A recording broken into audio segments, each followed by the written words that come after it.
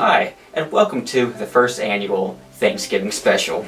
Today, we're going to be making something really good for you. Now, how many times have you been on the road looking for a good meal, but there's only gas stations around? At least once. Well, maybe 5 times. I'm going to show you how to make a good filling meal for pretty cheap using only things you'd find at the gas station. Today, we're going to be making some meat pockets using only an apple pie, a Slim Jim, some Chips or Crunch, and well, I know it's no November, but still, I had to get some peanuts for this.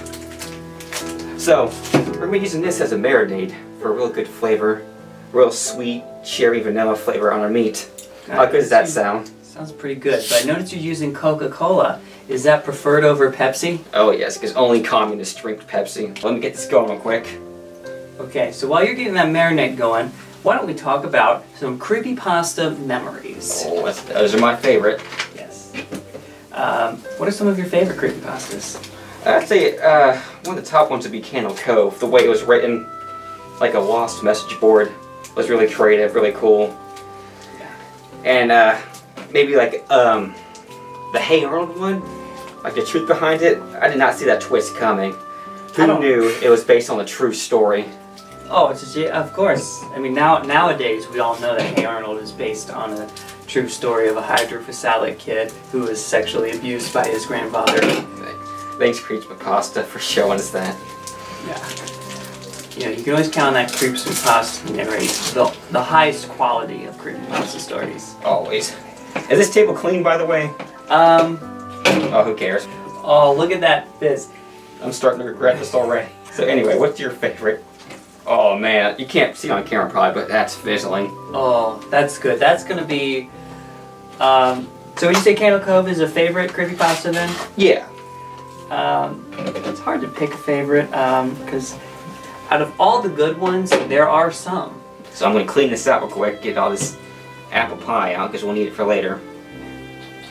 I think in terms of ones that scared me shitless the most would probably be I Told You to Smile. Oh yes, I keep forgetting about that one. Yeah, that one probably doesn't get talked about as much, probably because it doesn't have like a character that people can kind of latch onto. It's more of like just a sexy one? Right, there's no sexy, well, it doesn't matter if they're sexy or not, because the fans make them sexy afterwards. You gotta remember that. Have you seen that Rake fan art? What an ass on that thing. Doing something weird on the settling. Oh my gosh, look at that. The sections of Slim Jim are just... they're bubbling. They're bubbling up. There's already a layer of fat and grease on the top. It is so appetizing. It's almost as appetizing as watching you scrape the apple out of that gas station pie. Oh yeah, it's great. This is not as gross at all. I was really wondering how you were going to get the apple out of the pie to put in the meat substance, but now I see that you're just scooping it out. As always, I could use my hands, but you know, we're professionals. We gotta use a knife. Right. You know, as every car has a knife. Of course, you're still using your hands to scoop it off the knife. What's like a creepypasta that made you say, like, yeah, I want to make movies based on these? Well, I think it was really like the first night that I was getting real exposure to creepypasta, and it was actually you that got me to check them out. Oh yes. Through Mr. Creepypasta's channel. We listened to The Rake first, and I liked that one, but I wasn't super impressed yet. I feel like a few in, we got to the couch. Oh yes. That one really gave me the creeps where the hand comes out from under. My hands are greasy for some reason. Now we're getting our hands dirty. Come on, it's a candy bar, not a dirty diaper. I don't know why you're... Oh yes, we gotta get these nuts out now. Just like every night. Alright, so we're gonna pick these nuts off real quick. So is there any creepypasta where you thought, like, I could do this way better than this author? Usually that's not my thought process, is that I can do better. It's just more like I have a vision of like how I could turn this into a film. Like with Tiki Toby was like, it was like felt like a pretty standard creepypasta story, but I kind of had a vision of like visuals I could do in terms of turning this into a film. And you know, if you watch that one, there's a lot of like I get a little artsy at times. Yeah. So I don't know exactly why, but I just felt like there was a lot I could do with that one visually. Oh yeah, we're getting a lot of nuts in here. I like nuts. Oh man, look at that marinade. Doesn't that just make your mouth water? Yeah, so it was after that first night of getting exposure to creepypastas that the idea did hit me that like some of these would be really cool as like an anthology horror film. You know, so I figured, you know, I should just kind of adapt some of the better ones, and or just ones that appealed to me the most. And that's kind of how the movie making thing got started in terms of adapting the creepypastas. Well, I'll tell you what, I'll never forget the first time I heard Jeff the Killer.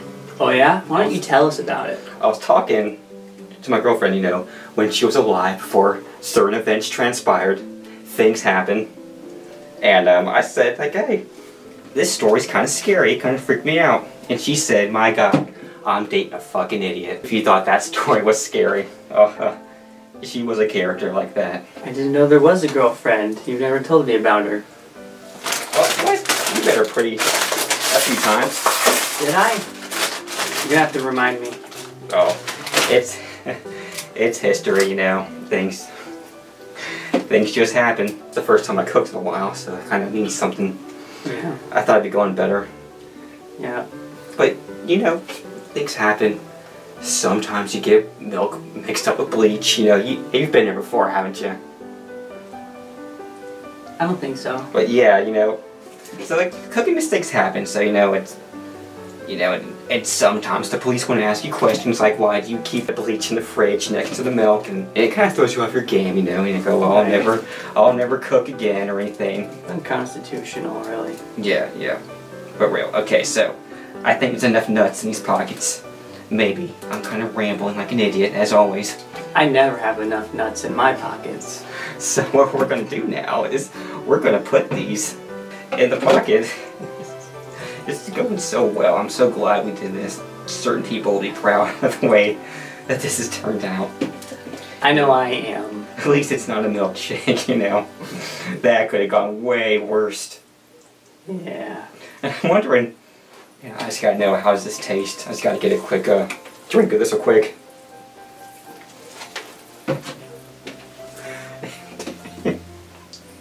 It certainly tastes good. I'm so excited to taste test this. So now that we have chips out, we're going to use this now as our dessert too. Oh, it gets better. Okay, so now we're going to have dessert. We're going to smear these on these chips to give you a nice salty crunch. Okay. Okay, so like, what's the worst creepypasta you think you've read? The worst one, and like you mean like unironically bad? Yeah. No, there has been a few. I feel like the ones that I usually think are the worst are the ones that try to be like edgelord creepypastas. Yeah. Like one that I always think of when I think of the worst is one called The Dating Game. I guess, yeah, that one's not good. Like it just tried so hard to be edgy, and it's not remotely scary. It's just like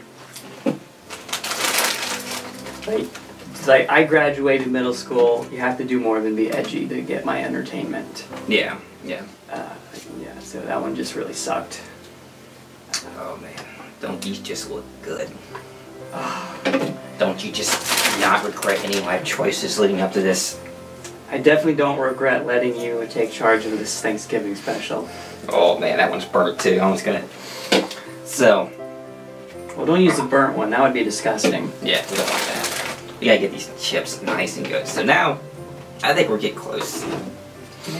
I think we're making some good stuff. We got our chip spread with apple chunks, and we got our meat chunk. Look at that. With, oh my god. Look at all those peanuts in there. Oh my god. And we got our marinated meat. There's definitely not cat hair in there. No, there's definitely not cat hair all over the place. I definitely didn't see cat hair sticking on your fingers while you're stuffing that pocket. So what's the one thing you want people to know about this Jeff the Killer movie? Toby versus Jeff? Yeah. Well, it's just one. It's a sequel to Tiki Toby, so it does continue his character a bit. He's basically getting a second chance to redeem himself throughout the film. And Jeff is sort of like, I guess, like the main villain of this one.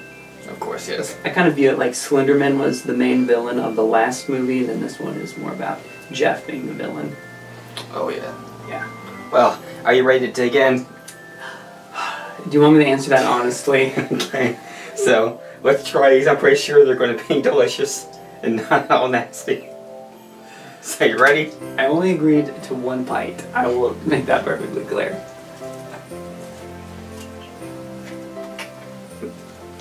Oh, that's so good. So I tasted it. I didn't say anything about swallowing. Oh my god. Okay, I swallowed it.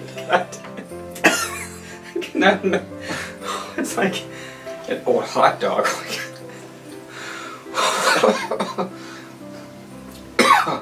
I regret having the sense of taste right now.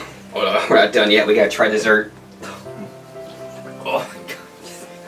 Well, I'm just gonna wipe my fingers off on the table. Oh. Salt and vinegar chips with some apple spread. Not bad. Not good, but better than that. On a scale of 1 to 10, how much of a success was this? What is a 10 like a total success? Yes, and then a 1 is a mild success. Okay. But either way, it's a success. Yes, that's what we're doing. That's what we do here. I'm gonna give it a -5. Yes. I'd have to give it a 1 because technically it is a meal, as promised, somewhat. But yeah. So yeah, it's just that easy to cook stuff. So next time you're out on the road, next time you're at a meal, don't take my advice.